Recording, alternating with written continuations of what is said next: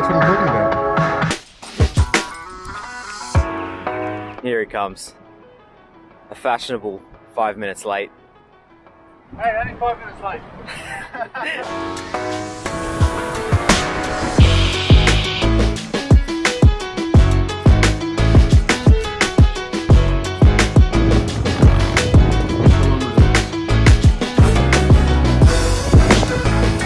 Yeah, that's what I'm talking about.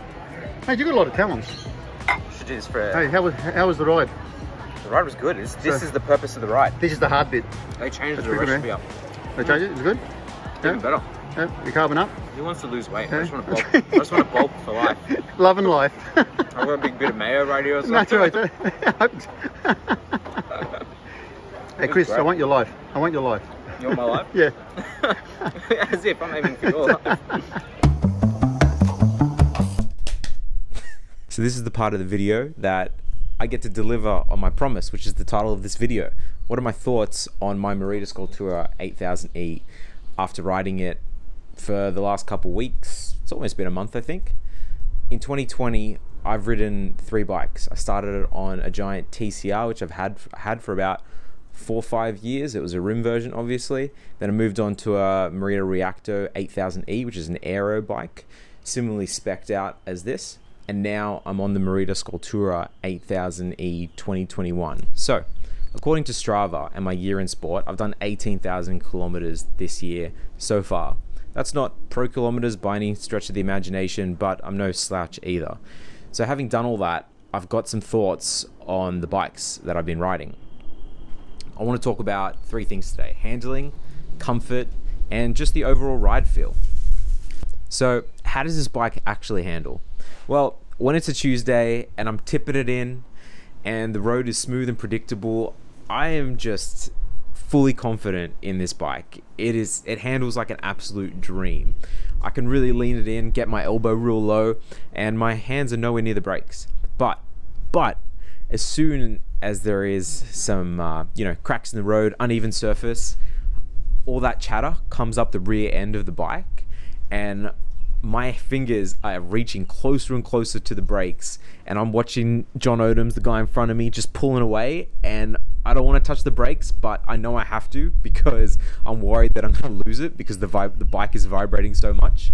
And that's when I noticed the handling of this bike falling down just a little bit. If it absorbed that road chatter a little bit more, I would definitely be able to send it down hills a little bit quicker.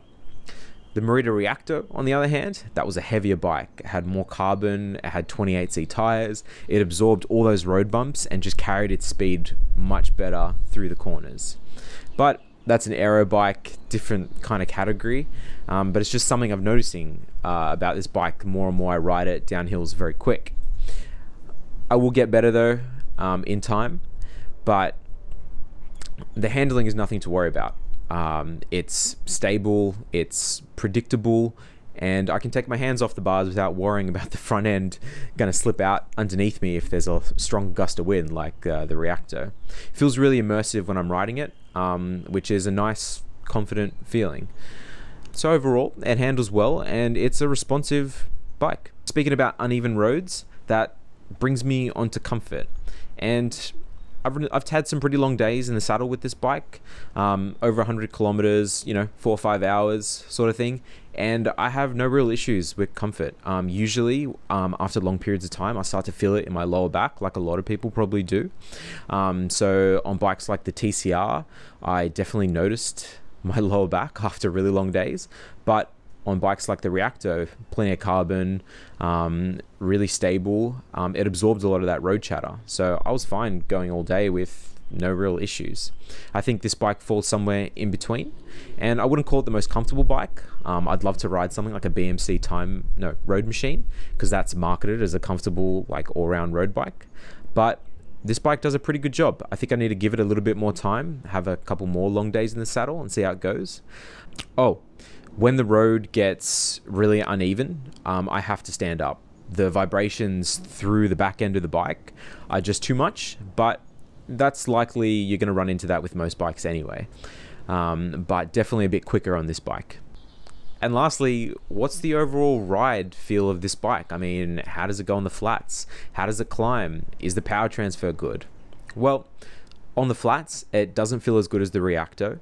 The Reacto was really good in a straight line. So when you had your elbows in like an aero tuck position, you didn't have to do too much with your core. The bike would sort of just stay very still beneath you. Whereas on the Scultura, I'm finding I'm having to engage my core a little bit more to keep the bike from rocking around. But that's a pretty small price to pay for a lighter bike and a more all-round bike.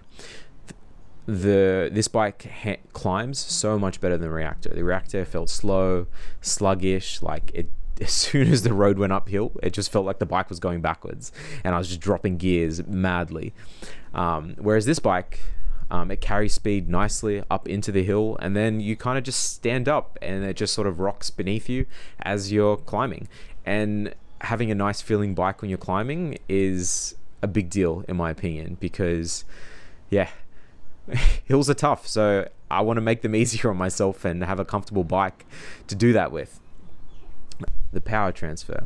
This bike's got through axles and it feels stiff overall. When I start sprinting, the bike just goes immediately with me. I've got no issues with power transfer. The only time that you're noticing that all your power's not getting into the ground is when the road's uneven and the back end starts chattering. It's hard to keep that power consistent. On the Merida Reacto, I had no issues with that. It felt really planted, really solid, and that's my only gripe with the power transfer of this bike. Actually feels stiffer than the TCR, which is known for its stiffness, but that's most likely because of the through axles on this bike, which really add a lot of stiffness. So what are my overall concluding thoughts on this? The riding that we do in the area that I live in, it's a mix of everything. There's uneven road surfaces, there's smooth roads, there's hills, there's crit races all the time in the summer. So having an all-round bike that's just fun to ride in all occasions and does well at everything is kind of what I need rather than what I exactly want. When I had the aero bike, I found that it was awesome on the flats, but on the hills I just wasn't having as much fun, and we ride hills every weekend. So this is a bike that just does it all with ease and allows you to spend more time riding and not worrying about whether the bike's good on what terrain you're riding on, and that's kind of invaluable, I think. Anyway, this is initial thoughts video, so if you liked it, let me know in the comments and I'll see you guys tomorrow.